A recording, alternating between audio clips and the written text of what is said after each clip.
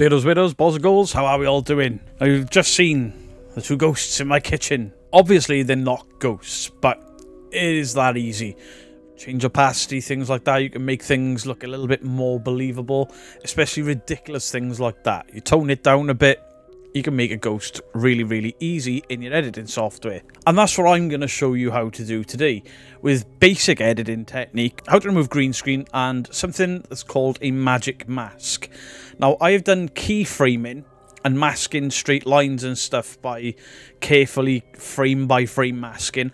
I want to see how easy it would be for the Davinci Resolve magic mask to remove me from my kitchen in order for the kitchen cupboards to move. So instead of cutting around things very specifically, very deliberately, frame by frame, which can take hours and hours and hours because you've got to keep dragging things with every frame. As a cupboard door opens, your fingers may be in shots, you've got to drop that.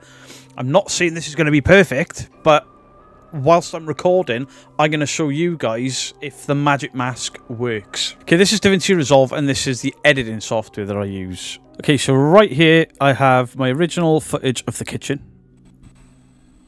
It is literally a blank slate. And then here, I've got a green screen from YouTube. There's the ghost. So, in my search bar, I type in 3D keyer. I drag and drop the 3D keyer onto this green video. And then using this dropper tool, I literally extract the green.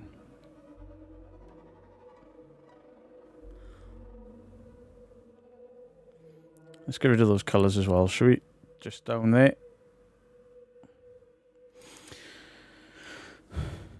This footage I can then just drag and drop over the top of my kitchen footage.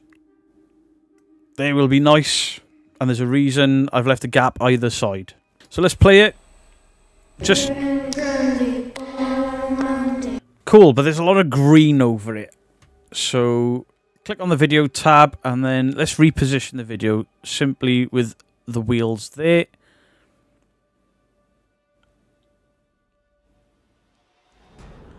Kind of looks more like ghostly kids. So let's scroll down. Let's see what options we've got available to us. Right, let's click the effects tab. Obviously, there's green bleeding through, so that's going to take a lot of work, right? No. Just clean up the despill. No green left. And if you go into user options, and so if you go into key adjustments, the chroma tolerance, look at that. We can make the edges a bit less crisp. Looks cool, but, you know, it's not quite as ghostly as we would like. So in the normal video tab, we've got opacity. Let's drop that. Uh-oh. There we go. Look, it's a ghost.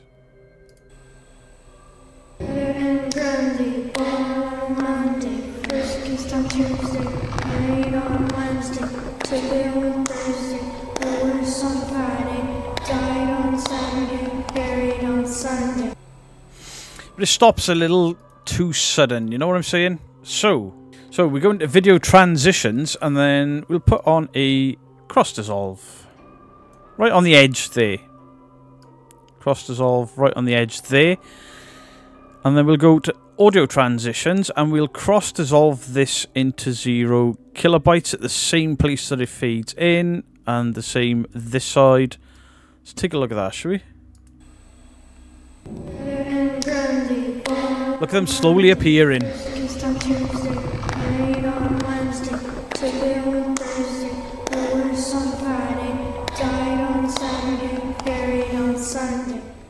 Basic editing there, just a chroma key. So there's 2 strokes, a little bit of pulling about of 3 different wheels, and there's your ghost. Now, obviously I've gone for something completely over the top, but what if you wanted to do...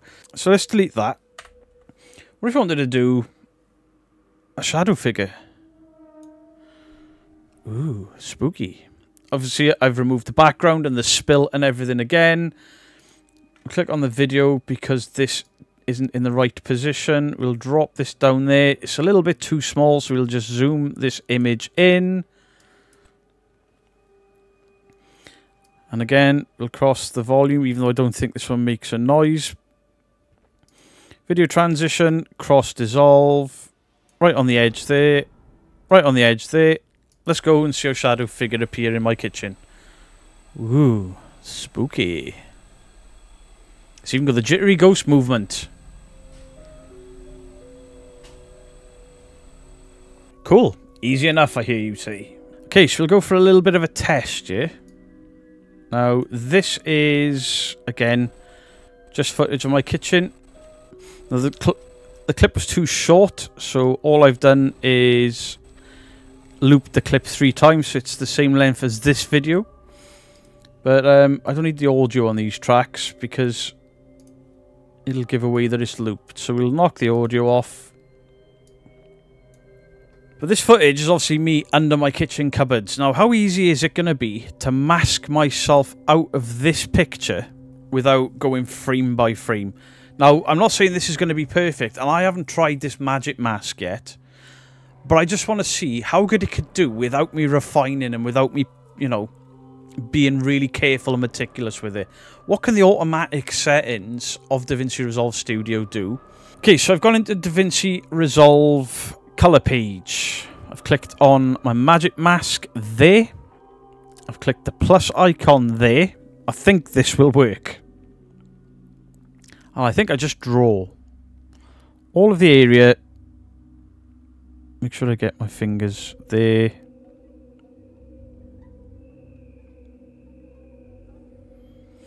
I'll mask the fridge out as well because of my reflection.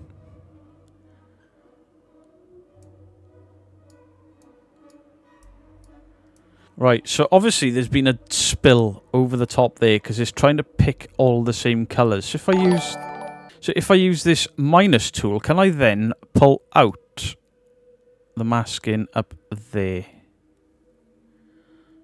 Because I don't want any of this to be masked. Or that bit there. We need to keep that. Oh, we also need the corners of these cupboards.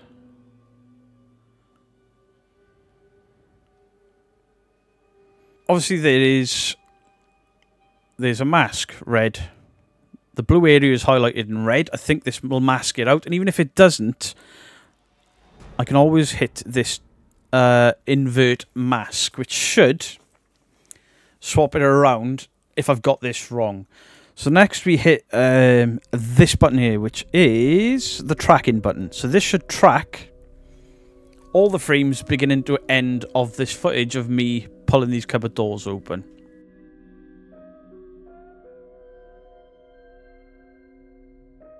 So far, it looks like the masking has actually caught my thumbs and my fingers as well and left the cupboards in.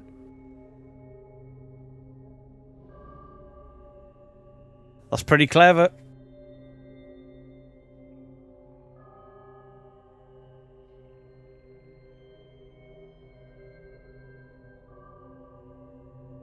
So this is obviously it masking forward, and then it'll mask backwards as well.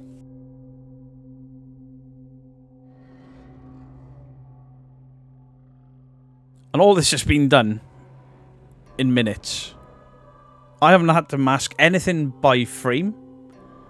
I think the cupboard doors are going to look a bit wobbly on the bottom once they're open, but you know, my intention isn't to make this look perfect. My intention is just to see if we can replicate what we see in these videos with the most basic laziness that I can muster into a video. So let's go back to this.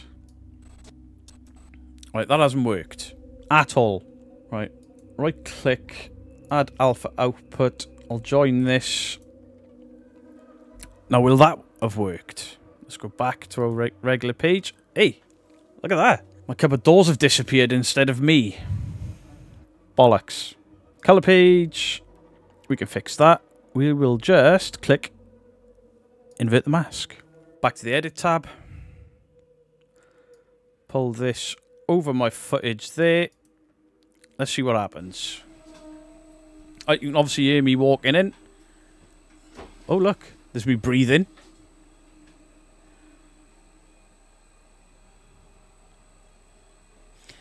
So there we go. There's a little bit of wobbling at the bottom of the cupboards.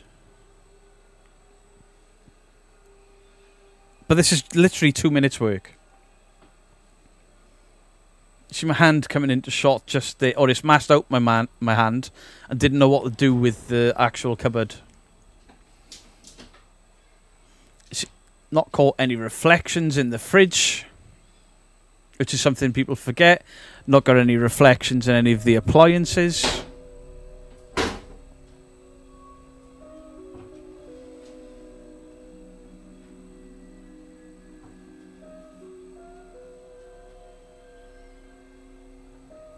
Ooh, ghosty. Obviously, that's where my hand is there. Hey, my belly's in shot. Now, I could clean all of this up with a little bit of effort in editing. But look how quick that was.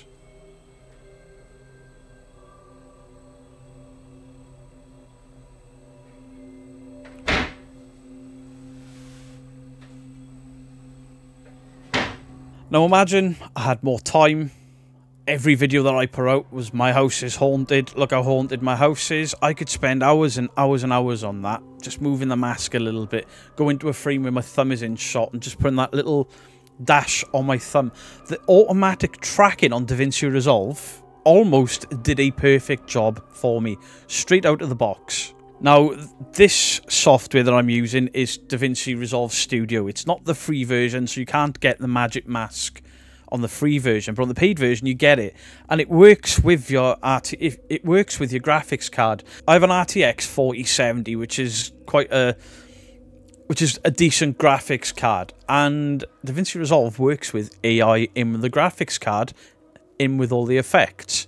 So that's how it knew what to track. And that was just very, very loosely, with me just drawing a couple of lines instead of cutting around everything in squares. There's a video Mr. Gree did years ago. It's recently been touched on in Boo Productions, where he shows Mr. Gree under the cupboard and then his head pop up out of a mask. I didn't even need to do that now. That was literally seconds. You will have seen it pretty much in real time. That is how long it took me to fake my cupboards opening with what is essentially a bit of a new technology. So there you go. For people that don't understand masking, this is a fantastic example. I have a blank video of my kitchen in full without me in shot. I then record myself in the kitchen playing with the cupboard doors, and then I mask out myself and the appliances at the bottom half, stick the two videos together, and the red area that you're seeing up there is the masked in video. So it's overlaid over the top of my blank slate. So there's two videos playing at the same time. Hopefully this explains to you what masking is, because I get asked about it a lot. But also, while we're at it, I mean, my shadow figure and the ghost kids in my kitchen that I did just with a green screen and a chroma key. You've seen Smug Puppy do this. In fact, one of the ghosts that he had shoot across his yard is on YouTube as a green screen. It's very lazy, and it's literally drag and drop an effect onto you. Change the color key, take away the green. It's all automatic. It takes seconds, and these guys can pull the wool over your eyes. Easy, easy, easy. So, Beardo, you've just taught everyone how to fake it. Yes, I have, but I've also taught you what to look for. Now, everyone is going to be looking at these cupboard doors. Look at them opening and closing now. Woo, spooky, scary. But look around these cupboard doors. Look at the edging of these cupboard doors, and you will see. There you go. What's this? There's my cuff popping. That there is my hand bleeding through, and you could clean that up in editing. There's my thumb. On this angle, the cupboard door, the corner point is missing there, and it's missing because my thumb is over it and my thumb has been masked out. So there you go. That is literally how easy these people that are being haunted in their own homes are getting away with this crap. Now, this green screen stuff, you can use outdoors. You can use whatever you want, whatever footage you want. You turn the opacity down on your green screen video and overlay it in a graveyard. There's a ghost running amongst the tombstones, and people are going to believe it. So do please let me know what your thoughts are in the comment section down below. I know this is different than most videos that I make, but a lot of people ask me about masking. They don't understand masking. So masking can be taking things out or even putting things in. Because even by chroma keying, taking the green out of a green screen image and then putting it over the top, that's still a mask. That is a second video played over an original blank slate. Let me know what your thoughts are in the comment section down below. Much love to you all. Beardo out.